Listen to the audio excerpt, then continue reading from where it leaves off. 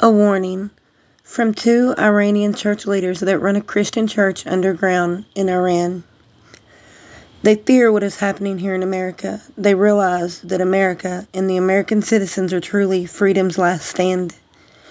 The American dream, which is a dream held by so many in this world, is literally under attack by the sick, corrupt views of the left, and even our own president now. Now is the time to let your voice be heard. We are the change that we have been waiting on. Remember, a spark can infiltrate the darkness, but the darkness can never infiltrate the light. Be the light that you were always meant to be. We're the change makers, the freedom fighters, the light warriors, and the storm riders. We will ride this storm out together.